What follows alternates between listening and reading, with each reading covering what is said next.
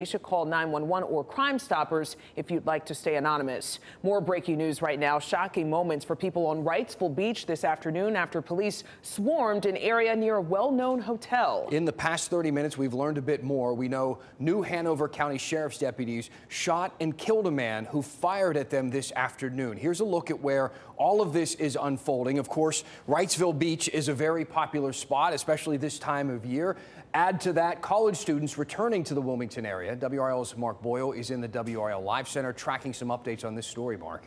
Dan, just about 30 minutes ago, investigators there in New Hanover County released some new details. This all started yesterday afternoon in Wilmington, then Wrightsville Beach, then back to Wilmington. Yesterday, a 54-year-old woman out walking her dog was shot. She's in the hospital tonight. Fast forward to today, a cleaning lady in Wrightsville Beach was attacked. She was zip-tied. Her kids running for safety. Gunfire at that point. Investigators on scene there. You see some of these photos right here. They were able to track this suspect back into Wilmington.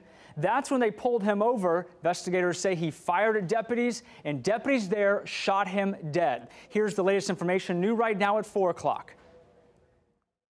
She was shoved into that room and abducted. She was zip-tied and she was assaulted. When the children came to check on the adult, there was some confusion and the door opened and there was a run for your life. And several people ran from this offender. Our witness was the only one that was zip-tied.